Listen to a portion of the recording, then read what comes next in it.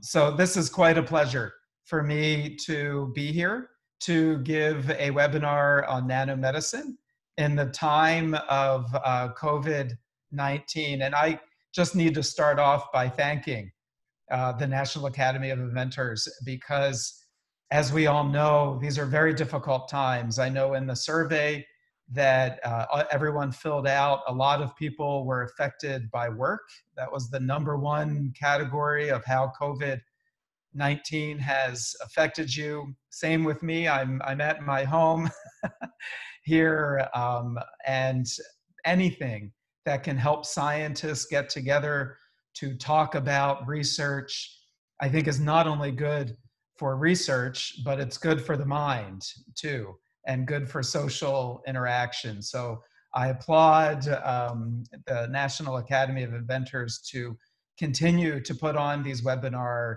series and continue to have us discuss things. So this afternoon, I'm going to talk a little bit about COVID research that has been going on in my companies that have formed from licensing some technology. So of course, right off the bat, I want to give some disclosures, since I'll be talking about that research over the next 40 minutes or so. But I want to start at the very beginning, because sometimes I think, like everybody, I wake up in the middle of the night and wonder, what in the world is going on today? And how did this ever happen?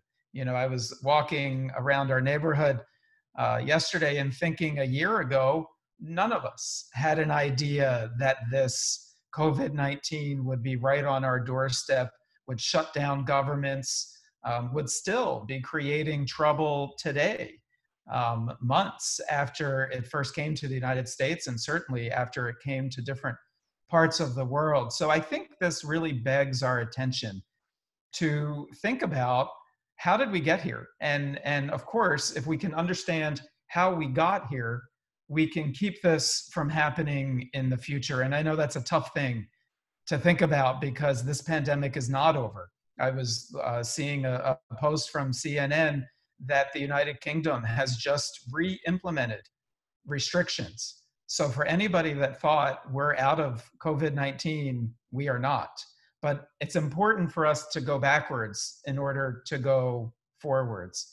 So something I've been talking about, and I know my colleagues in the biomaterials era have been talking a lot about, are traditional problems in our healthcare system. And believe me, this is not a political statement by any means. This is a scientist's view on global healthcare. And to me, it is quite clear, and I think to many people, it is quite clear that the traditional problems in our healthcare system, no matter where you are in the world, have just been exacerbated. They've just been highlighted. They've been exaggerated by COVID-19. We knew that we had global problems with our old-fashioned hospital system. So the first bullet that I have up there is overwhelmed hospitals.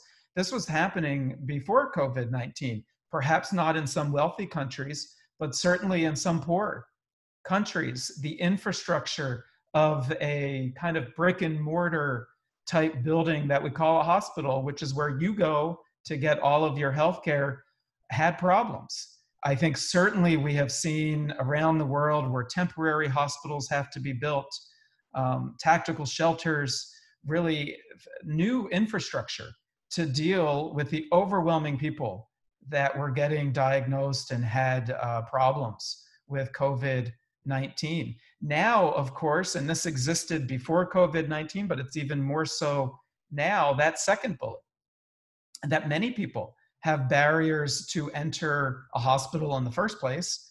And think of the trouble that those people are encountering now when they know that's where people are going to get treated for a pandemic. If you already had a fear of germs and of viruses, you're really having a severe problem now to go into a hospital or doctor's visit.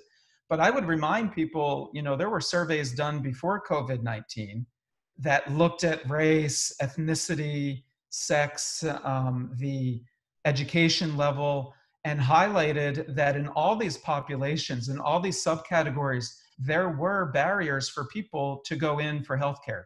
There was a different barrier for somebody who was like me, a close to 50-year-old Caucasian male, to go seek help if I feel like I'm having a heart murmur, versus somebody else who might be more susceptible to go in for healthcare. So there were already barriers for people to go into a traditional healthcare setting. I would also emphasize this third bullet that, again, even before COVID-19, our healthcare system, in my opinion, and I know I'll probably offend some of my pharmaceutical science friends, we had an overdependency on drugs. Even now, we're in this waiting game for a vaccine. You know, I sometimes I feel like, and I hope this doesn't sound harsh, that we're just waiting for a treatment, a vaccine to be developed. And that's why we're hunkering down. That's why governments have shut down. So I think that that's a problem in our healthcare system. And I think you could look at a lot of things. You could look at opioid addiction. You can look at antibiotic resistant bacteria. You can look at a system where drugs have helped, but there's also a significant downfall of using drugs to fix all of our healthcare problems. And the list goes on, and I'm sure you can add to this too. But, you know, I believe our problem is treating every patient the same. We've seen this with COVID-19, that it interacts differently on age, on populations, it interacts differently. So a healthcare system that has kind of a cookie cutter type prescription and way of dealing with people, I think, is also a problem. It needs to be much more personalized. And of course, our medicine is largely reactionary and not predictive. So you know, obviously, if we want to decrease costs, if we want to have a better efficacy in our healthcare system, we have to do a better job of predicting your problems before they turn into an overwhelming healthcare problem for you and for the healthcare system. So, you know, many years ago, a lot of people, in my personal case, this was about 25 years ago, we started looking at nanomaterials. And we started looking at nanomaterials for so many reasons. We looked at nanomaterials because they're small, because they can penetrate tissues, they can penetrate cells where micron particles cannot.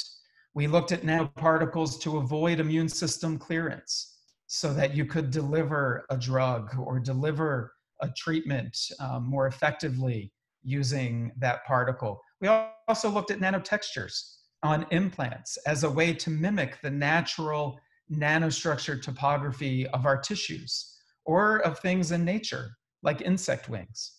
All of that rationale really provided some reason to look at this field in medicine. And really, what we found out and what we're finding out, still learning about these fascinating materials in my mind, is that they have very special properties, very special energy to interact with proteins, with cells, with viruses, very interesting mechanical properties, catalytic, electrical properties, all of these things that become very important for medicine. And we have a history, like many people do. We're not alone in looking at nanostructured surfaces or nanotextures for improving currently implanted medical devices. And our approach has been to really do this without drugs. Can we create nanotextures that can improve tissue growth, that can reduce infection, that can reduce or inhibit scar tissue formation or inflammation in your body?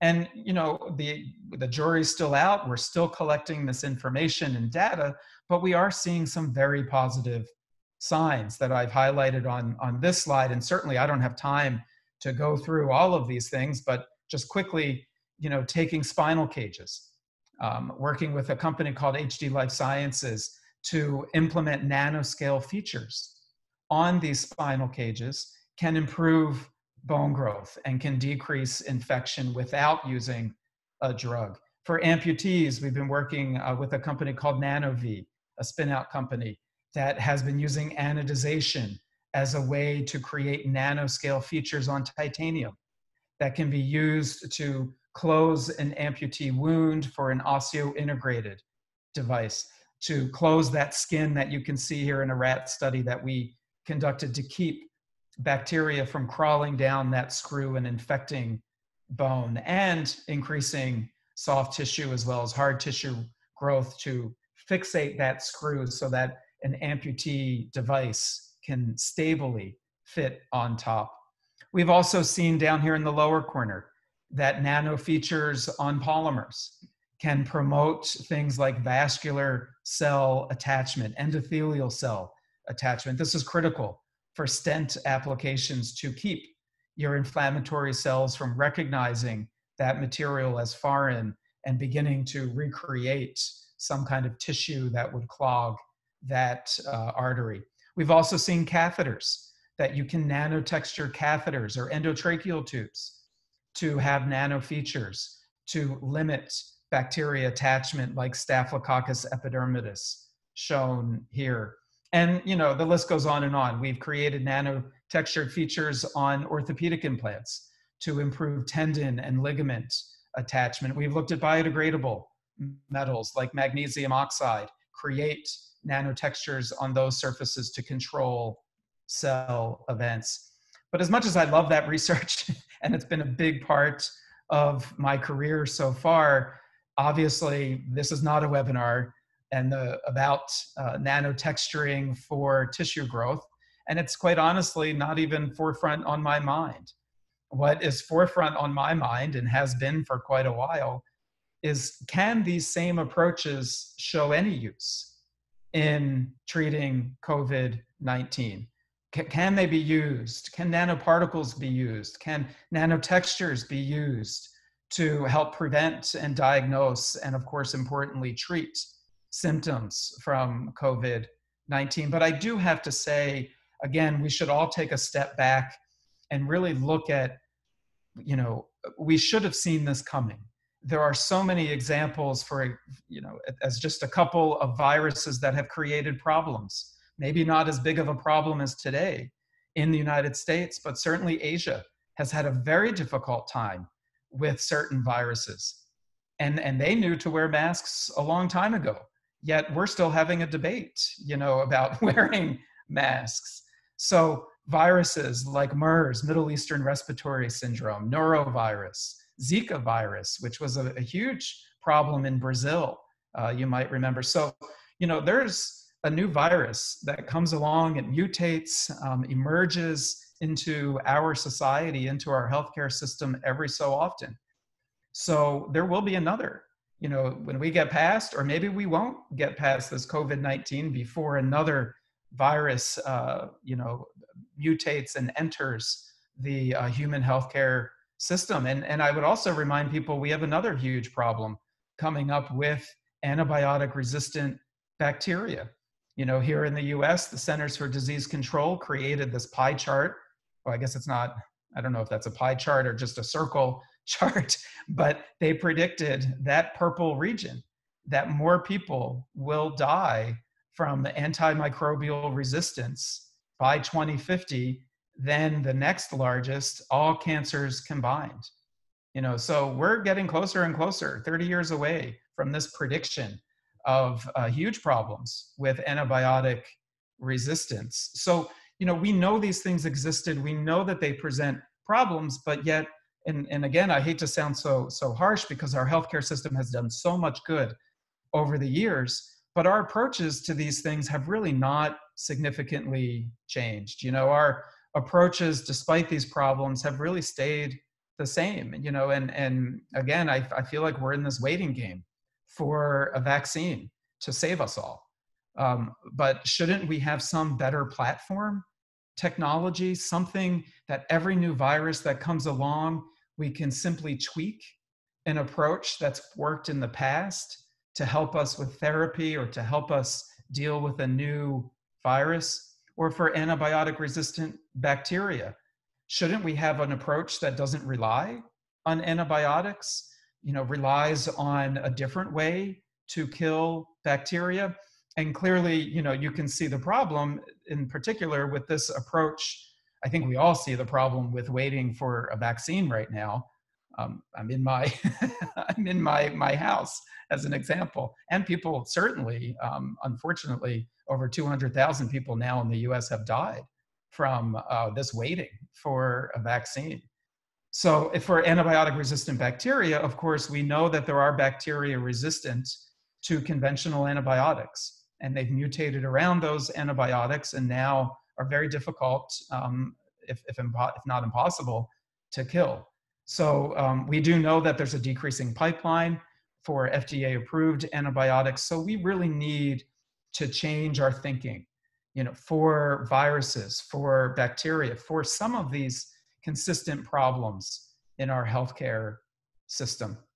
And so, of course, this was before COVID-19. We started thinking, could nanoparticles, could nanotechnology be used as a way to prevent virus spreading? Could it be used as a way to diagnose viruses and as therapy? And, it might not surprise you, there has been a lot of work going on over the years. It may not be highlighted, and it may not be stated as nanotechnology, but there has been a lot of work in this area, which is encouraging. We still need a lot more to push it into the commercialization world. But clearly, why we looked at nanomaterials in the first place is because SARS-CoV-2, which leads to the disease COVID-19, is nanostructured, right? All viruses have nanostructured properties, whether you think about the diameter or the functionalities, the active regions on those viruses, they're all nanostructured.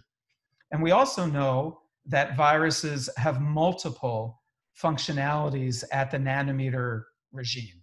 So these S proteins, spike proteins that are used, the red region down here in this cartoon, the green up here in this cartoon, those of course are the regions that attach to a mammalian cell, and then the virus gets in and replicates. So clearly those S proteins are nanostructured entities. They have nanostructured spacing, they have nanostructured lengths and diameters. So there's a lot of nanostructured dimension that could render somebody to think about using nanomaterials to get in there, to attach to these regions, to really keep that virus from functioning the way it wants to replicate. We also know, the third bullet down here, that like all proteins, natural materials, there is a limited ability for these viruses to withstand heat. And the last thing, of course, we know, there's more things we know, but the last thing I've listed on this slide is that there is a lipid region for these viruses that can be disrupted. And they can be disrupted by reactive oxygen species.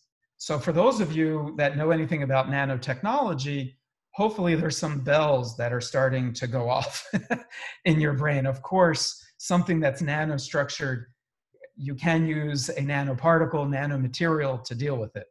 But also, if you're familiar with nanotechnology, and I think the next webinar from NAI will be on gold, nanoparticles. And yes, I have nanoparticles at home. Here's some gold nanoparticles that I have right here by my computer. They can heat up through near infrared. So if you can get that gold nanoparticle to attach to the virus, use near infrared to heat up, to disrupt that virus, that's a potential therapy. And the last bullet, you of course know, if you work with nanomaterials, they have very high surface to volume ratios, and some of the chemistries are very good about producing reactive oxygen species. And a lot of reactive oxygen species, because they have this high surface to volume ratio. So here's an example, or more reasons, really, that I think looking at nanoparticles in particular are useful for COVID-19 and, quite frankly, all viruses. And I'll show you another nanoparticle that I happen to have sitting here. It's pictured in the SEM picture to the left, the SEM pictures to the left, and it's cerium oxide. So it kind of looks like milk, but cerium oxide is an excellent chemistry that changes its ability to produce or accumulate reactive oxygen species depending on pH. And also, the thing that intrigues me about not just cerium oxide, but a lot of nanoparticles is we have, as a field, we have progressed beyond making spherical, smooth nanoparticles, but now making nanoparticles that have facets, that have junctures, that can come out. And you can see where this could be helpful in a coronavirus that has spike proteins. If you have complementary dimensional regions that can fit in between these spike proteins and attach to the spike proteins, you're now thinking of a much better way to deactivate that virus.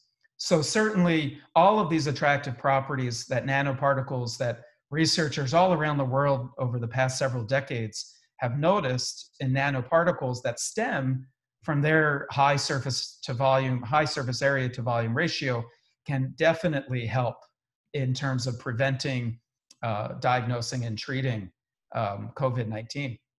So just some more reasons, and I have some more pictures, of these nanoparticles that people are making for many applications. I think the next webinar on gold will talk a lot about cancer and how gold nanoparticles have really helped photothermal properties, heat up and kill cancer cells. Same, again, idea here, but we've learned through the decades that nanoparticles are very easy to functionalize. As long as you reduce that agglomeration that is a disadvantage of using nanoparticles, you can put certain functional regions that will attract the nanoparticle to SARS-CoV-2, or again, any virus. We of course know that they can be made out of dietary elements. So, here's an example of selenium that I have right here. You can see agglomerated selenium nanoparticles on the bottom there. Selenium is part of your natural diet. And although you don't need much of it in your natural diet, it can boost your immune system. And there's a lot of studies showing what happens if you have reduced amount of selenium to your immune system. So you can think about using these nanoparticles made of natural healthy elements to not only disrupt the virus attachment to a mammalian cell, but then as it degrades, it can boost your immune system by releasing some elements necessary as part of your diet. I already talked about the external control of heat to destroy viral structure. The other thing we have learned through the years, of course, is because of their size, these particles are very easy to aerosolize. So if you think about a lung infection where COVID-19 presents a lot of symptoms, what a better material than one that's easy aerosolized, could be inhaled, go directly to the virus that's in your lung system. I'm going to skip this video that I have because it has sound, and I think I'm also over time. I'm running low on time, so if you want to see a silly little video on how nanomaterials are being used to deactivate COVID-19, I encourage you to look at that. Okay, so let's just briefly talk, and of course I don't have a lot of time to go in depth in any of these areas, but prevention, diagnosis, and therapy. And the prevention part has seen a lot of activity. And I think, as a chemical engineer, I've known what PPE is for a long time.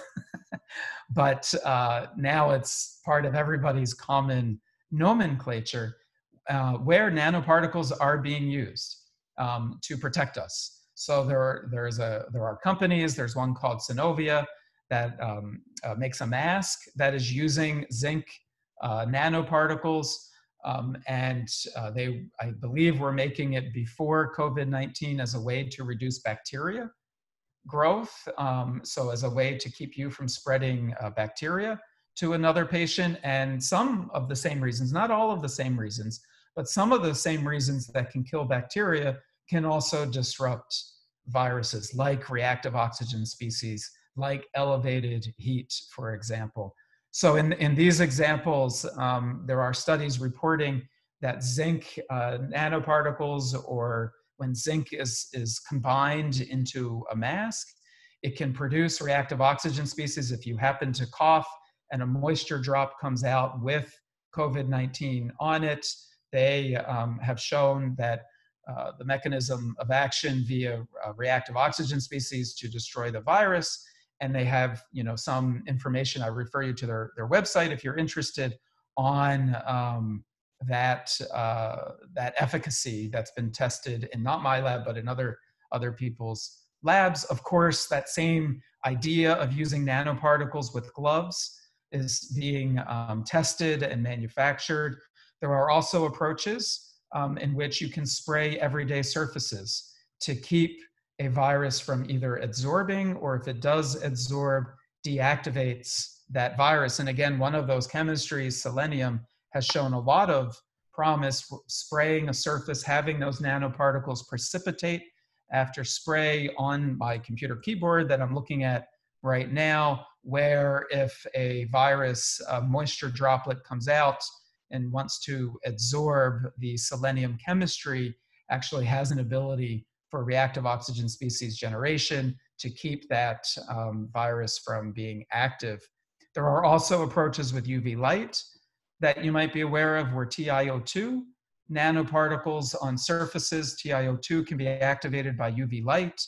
Again, high surface area from a nanoparticle allows for that interaction with UV light to keep COVID-19 from spreading, or SARS-CoV-2 from spreading. Another very simple way that people have been investigating that, again, this goes back to the tissue engineering, medical device work that I talked about earlier, but if you have nanotextured surfaces, one of the things that the field has learned is nanotextured surfaces have much different surface wettability. And again, that has to do with increased surface area, where you can now control moisture drops. So you can have a moisture drop ball up more or spread out more. And clearly, if there's a virus inside of there, that in turn will either inhibit its interaction, or if the droplet spreads more, it would maximize its interaction. So you can use nanotextures on everyday metals used as doorknobs, or polymers like polyurethane coatings on wood for work desks, for example, that people have highlighted. Nanotextures can really change that surface energy to minimize virus attachment. And I briefly mentioned, why these nanotextures seem to be working in this area. And you can have explanations that go from mimicking nature, right? So taking an insect wing, looking at it, knowing that an insect wing or a locust wing can reduce bacteria attachment and microbe attachment, virus attachment. Looking closely under high magnification, you see a lot of nano features on those surfaces. So you can start with explanations that are too simple, I think, to mimic nature. And you can get more sophisticated, which is where we've been spending a lot of time looking at finite element analysis. So if you have a virus or you have a bacteria that's trying to attach to one of these surfaces, you can look at how the membrane is not flexible enough to really attach, and it serves like a bed of nails to keep that microbe from attaching to a surface if created correctly. We also know, when you have a virus in a droplet of moisture, when you cough, there are proteins in that saliva, in that moisture drop that is coming out when you cough. We know that these nanotextured surfaces have a much different interaction with proteins. So for example, we know fibronectin, as what's shown here under atomic force micrograph pictures. When fibronectin absorbs to a nanostructured surface, you can see just a simple qualitative that it's more fibrillar, it's spread out. But when it's on a micron textured surface, it's more spherical. Those two different geometries will have different bioactivities to control that viral attachment to a surface. So again, we know that that surface energy change, not changing the material itself, but changing the degree of nanotextures, can influence protein interactions, which therefore can influence microbial attachment. And I don't have time to talk about this, but we've even generated an equation that if you had a material and you wanted to create a nanotexture to inhibit SARS-CoV-2 from absorbing, our equation will tell you what height, width, and length, it's based on computational models, will tell you what energy you can get from a certain height, width, and length to make that possible. And again, a lot of this comes from our tissue engineering work. So very quickly, diagnosis is another key area where nanoparticles are being studied very heavily. And we all know the importance of diagnosis. In fact, I'm, again, just amazed that, however months we are into this crisis, this pandemic, we don't have a diagnostic kit that can tell someone if they're positive within minutes.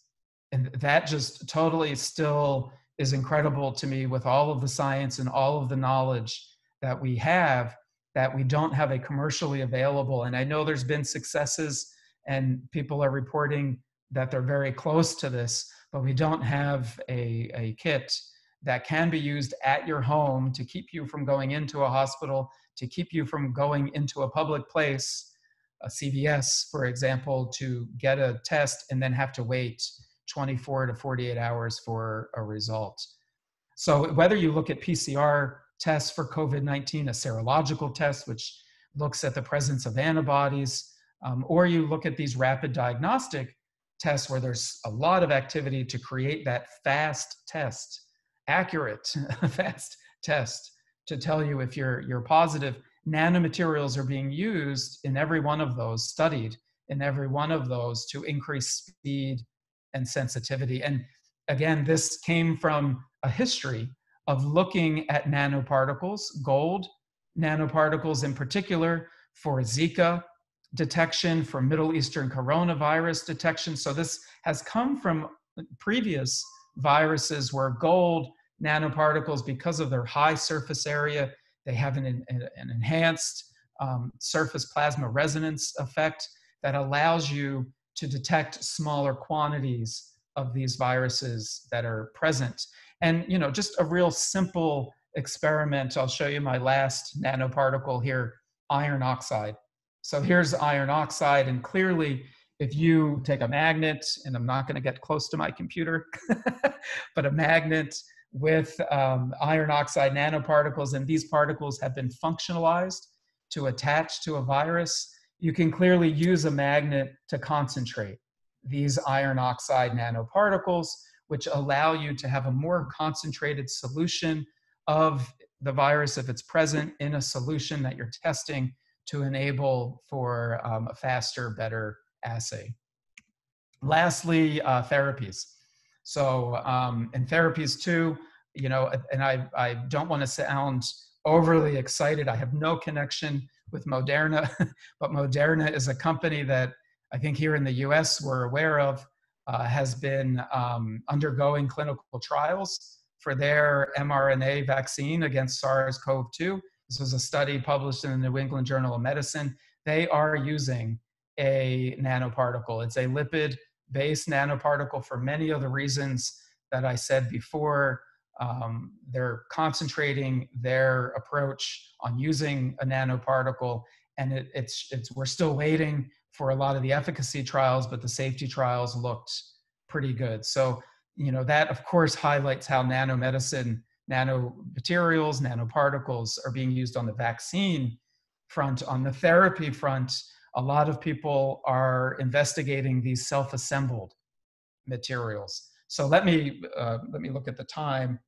Yeah, so maybe just 2 more minutes to tell you about the promise of self-assembled materials that are being studied for SARS-CoV-2. Here's an example of one. There's, as you probably know, self-assembled chemistries are chemistries you create that have hydrophobic regions, hydrophilic regions, and they self-assemble in bodily fluids in a controllable geometry. So here I'm showing these self-assemble into a fiber, but you can change the dimension, concentration of these to end up with spheres for self-assembled molecules. But clearly what you can do with these and what makes them so versatile is you can change the bioactive region that sticks out from these self-assembled chemistries. You can put on here regions that will attach to SARS-CoV-2, or put on regions that will attach to a bacteria. And that's where our work started, as we developed a peptide to put on these self-assembled chemistries that would kill MRSA and multi-drug resistant E. coli. So again, you put a region, a peptide on there that is attracted towards the MRSA methicillin-resistant Staphylococcus aureus membrane. And what we see is that it almost pokes, is like a spear that pokes the MRSA membrane and causes bacteria death. Same thing with multi-drug resistant E. coli, where those self-assembled materials can attach to the membrane and then create death. So I'll talk about that a little bit more in a second, but here's a second self-assembled chemistry that I've been working with Professor Faneri at Northeastern, where you take DNA-based pairs, make a new molecule. Of course, these DNA-based pairs, guanine and cytosine, have complementary electron acceptor and donor arrays. So in biological fluids, they will self-assemble by hydrogen bonds. Here's 6 of them, and hydrogen bonds that join them together. Similar to that last self-assembled material that I talked about, these types of lysine groups can be replaced with active regions that allow this self-assembled molecule to attach to SARS-CoV-2, or you use these to attach to bone or cartilage cells and promote their growth. So here is an example of where we've been using the helical rosette nanotubes to heal bone. So the great thing about these self-assembled materials, not just the ones in my lab, but in other people's labs, is we usually have pretty good safety data on these already because we've been using them in tissue engineering. And here you can see on the bottom is the self-assembled material that is healing bone. And in fact, the chemistry we created as part of the self-assembled material to degrade whenever proteins are produced during bone synthesis. Similarly, down here for cartilage, we've been using these self-assembled materials to heal cartilage, where we do get structures that mimic the different zones of cartilage, not fibrocartilage, which you would get as a repair mechanism for cartilage defect. The other thing about these self-assembled materials that I think are interesting is they show if created correctly, they can show very little inflammatory response. So could you also have a material that attaches to a virus, but then decreases the cytokine storm or the inflammatory response by not activating macrophages and monocytes? So I don't have too much time to talk about this, but here's our 2 materials, self-assembled materials, helical rosette nanotubes. We have been functionalizing them with regions to attach to SARS-CoV-2. You know, many people ask, how do we know what regions? And our microbiologists have done a fascinating job, or the virologists have reported very early on the structure of COVID-19, of SARS-CoV-2. And here's one of the papers that was published back in March that showed the mutations in SARS-CoV-2 to create a novel, to say that it's a novel virus.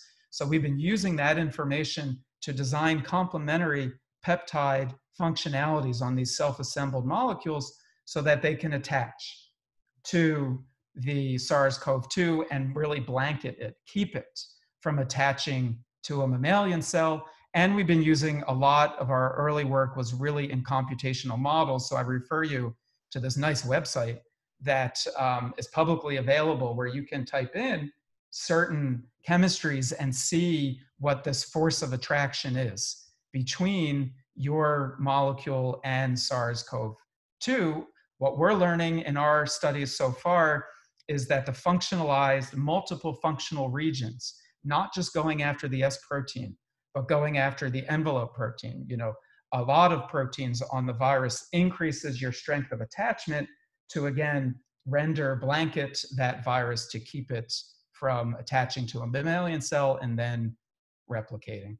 So I don't have time to show you the movies, but here's some molecular dynamics simulation where you can see we've taken some of our self-assembled molecules with PEG, polyethylene glycol, to avoid immune system, and we've taken some very specific peptides to attach and see how well they interact, not only with the virus and bacteria, but also with mammalian cells, since it's a competition between our self-assembled material and a virus versus having it attached to a mammalian cell. So I do want to leave with 2 last things, if you'll permit me the time. And the one last thing that I'm seeing a lot of activity in this viral area is, and now all of nanoparticles, is getting away from using toxic chemicals. You know, when we make these gold nanoparticles, we do use, you know, I wouldn't say highly toxic materials, but materials that we'd rather not use when making them. Catalysts, et cetera. You know, when making carbon nanotubes, the old conventional thinking was to use cobalt. So how can we get away from using those toxic chemicals? And there's a whole field, and I think the next webinar we'll talk a little bit more about this, called green chemistry, green nanomedicine, where you can use living organisms to make these nanoparticles. So we are using bacteria themselves to make nanoparticles to kill multi-drug resistant bacteria. We're using cancer cells to make nanoparticles that can kill cancer cells and be selective about it.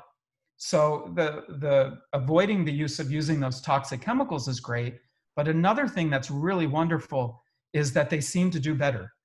These cell-made nanoparticles seem to outperform in many properties those made through conventional chemistry, and we believe the reason is because these particles have proteins absorbed to them and from the cell that made it, and that helps target the particle to the cell that made it to kill it. So in other words, if we want to kill MRSA, but not the healthy E. coli in your intestine that helps your digestion, if we have MRSA make nanoparticles, they will have a protein coating that helps target that nanoparticle specifically to MRSA. So this is a very interesting approach that we're really trying to, not only for green technologies, but also for better efficacy. So I hope I did a decent job. I know it's difficult over a webinar to think about nanotechnology and how it can be used in prevention, diagnosis, and therapy. But I do hope that we take time and each reflect as a scientific community what we could have done better.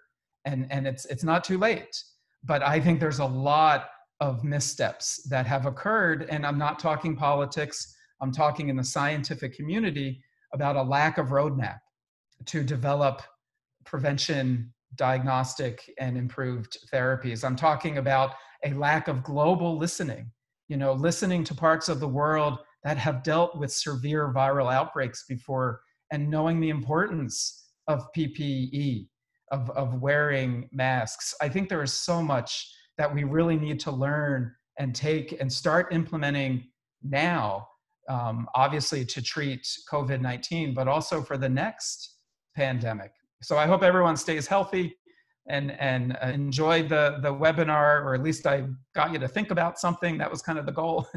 Acknowledgements for funding, and certainly my lab has been working hard on strategies for using nanomedicine in this whole pandemic. Thank you very much, and thank you for letting me go a couple of minutes over. Thank you, Tom. I know the audio is difficult to hear, but I just want to thank you for a wonderful presentation, and thank you to our attendees. We do have some time for a quick Q&A. So again, if you do have a question for Tom about the presentation or just about nanomedicine in general, feel free to use the chat feature or the Q&A function. Yeah. So sorry, Jade, I can't hear you, but I am on both the chat function as well as the Q&A function. So I could answer, you know, a couple of these excellent questions that are on there.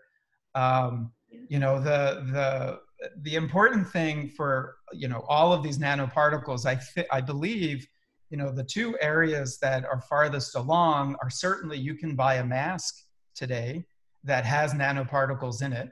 So you can use those as a preventative measure. There have been questions asked about those kind of masks, but certainly in the PPE area, the surface texturing, that is pretty far along. And I think the therapy part, the Moderna and other, I didn't mean to just highlight Moderna, but there's some other companies that are doing a very good job in terms of using nanoparticles as a novel vaccine. So I think that that's an important component. So I love this question that is, how do we go about collaborations with testing in vivo? So I actually think, and I always need to be careful not to sound so pessimistic, but we struggled a lot with this in the very beginning. In March, when I heard from Chinese colleagues, this was coming, wear your mask, be prepared. We weren't prepared. We immediately wanted to get our hands on the structure of COVID-19, of SARS-CoV-2. We couldn't find it. We went to government agency websites. We could not find what the specific chemistry structure was, which is vital to an engineer like myself in order to develop a complementary chemistry that can attach to it. We also could not find even someone who could do an in vitro assay. All the universities at the time, they closed their labs. They slowly reopened labs that were working with COVID-19, but not a smooth process. I don't know if there's other people at universities, but it took a while to get my lab back open, even though we had funding, we had ideas to deal with nanoparticles for SARS-CoV-2. So that was a delay. And then ultimately what the question's asking about, in vivo. We had a heck of a time finding somebody who could do an in vivo test. We contacted all the big hospitals in the United States who we knew had the capability, and they were getting inundated. So that's what I talk about when I don't think we had I still don't think we have a national roadmap for treating COVID or diagnosing COVID. Really, in my mind, the way you do this is, here's a series of hospitals that can test the materials you're creating. Here's the collection of universities or companies that can make the materials. Here's the virologists that can give you the structure and constantly update on mutations which are occurring in SARS-CoV-2. So, that roadmap, I don't, if you see it, please email it to me, because I'd love to be part of that roadmap. But I think our approach here in the US, and again, I'm thankful for the funding and thankful for the opportunity, but it's been, here's increased money, try to come up with a solution without that interconnection, without that collaboration. And I think that really hurts us. And it also hurts us that we didn't have that collaboration abroad either. We weren't learning scientifically, take away the wearing of masks and things like that. We weren't really learning from our scientific colleagues in Iceland who quickly developed tools to deal with COVID-19. We didn't have those kinds of roadmaps, that strategic plan. And I'm sorry for that, and I wish we get that together for the next pandemic. So should I take one more, Jade? Yeah, one more. So so the question, again, an excellent one. We develop nanoparticles that target airway endothelial cells and deliver drugs into the cells. We have a test target specificity using A549 cells, which are human lung epithelial cells. What do we do next? This, great question. And this is, I think, where our problem is.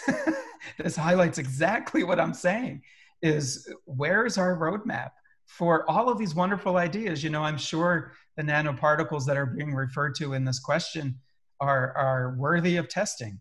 And there's many more that are worthy of testing, nanotechnology or not. And we need that roadmap. So the one thing that really helped me move my research along was that a company came along interested in what I'm doing. Quite honestly, we wouldn't have the results that we have today unless there was a private company that came in, licensed our approaches from Northeastern, and then developed it into a company. So through that, we've been able to make a lot of connections and really advance things. So, I could certainly offer to help in any way that I can with new nanoparticles, especially those that can target epithelial cells and therefore potentially target the cells where the virus is entering and replicating, right? That's the value of those nanoparticles. So, so yes, So I hope we have that roadmap. And I'm really, I don't know why we don't. I have asked questions to all of our funding agencies, particularly the NIH, for leadership in that area. But please feel free to contact me privately, and I can help where I can. So thank you, Jade. I appreciate everybody's attention. Please keep on going. We are not done. As I mentioned before, things we're having another spike here, and we are not done with this pandemic. So the science is nowhere near where it needs to be. So thank you very much.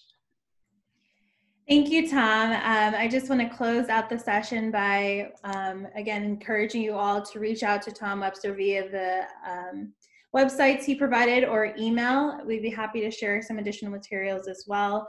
This recording will be available on the NAI YouTube channel for future watch. And again, thank you all for attending this session. We do have another session, as Tom alluded to, on October 8th.